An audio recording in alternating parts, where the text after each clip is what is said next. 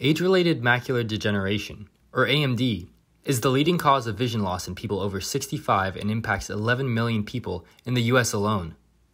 Loss of vision in the elderly reduces quality of life and increases mortality, with negative effects ranging from physical dangers, including falls, to emotional distress, including depression. The success of any of the available treatments in reducing the rate of progression is entirely dependent on early diagnosis. Since the earlier stages of AMD have especially subtle symptoms, it is often too late to effectively treat the patient once a physician becomes aware of AMD's presence. If we can identify genes that are potentially linked to AMD, we can diagnose patients in earlier stages with less apparent symptoms to maximize the benefit of these treatments.